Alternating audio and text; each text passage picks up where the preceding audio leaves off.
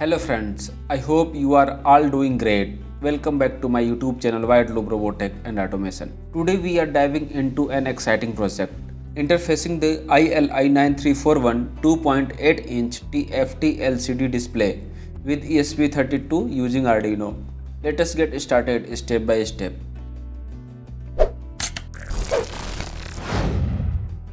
Here is what we are working with: a breadboard, ESP32 board, and ILI9341 LCD display.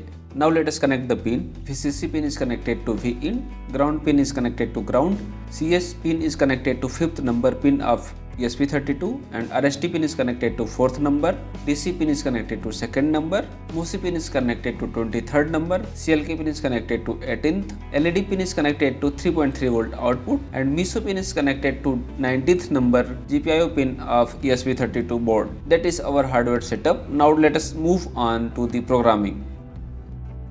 This is Arduino IDE. First of all, we will install LCD library. Go to library manager, search here Adafruit ILI9341. These are the result. Click here to install this library. Install all.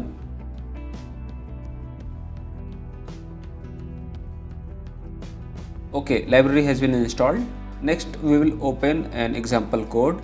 Go to file and examples. There is Adafruit ILI9341 and click on graphics test example code. Okay, now it is opening. Okay, let us remove this. For the ESP32, remove these lines. Now we will define pins. Let us copy and paste here.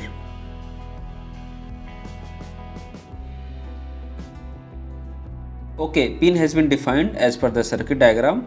Now uncomment this object. Next, call here TFT rotate function, pass here 1 to rotate 90 degrees screen and add here some comment. Now code is ready. There are some animation pattern to print on LCD. Now let us select the board, go to tools and board, ESP32 and select do it dev kit V1. Okay. And now select port, go to tools again and port, select here correct COM port for your board. Okay. Now click on upload. Now code is uploading.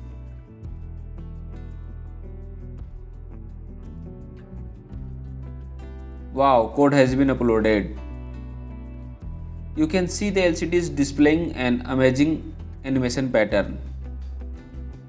Wow, great. And that's it friend. I hope you enjoyed this project. If you found this video helpful, don't forget to like, subscribe and share. Thanks for watching and I will see you in next one.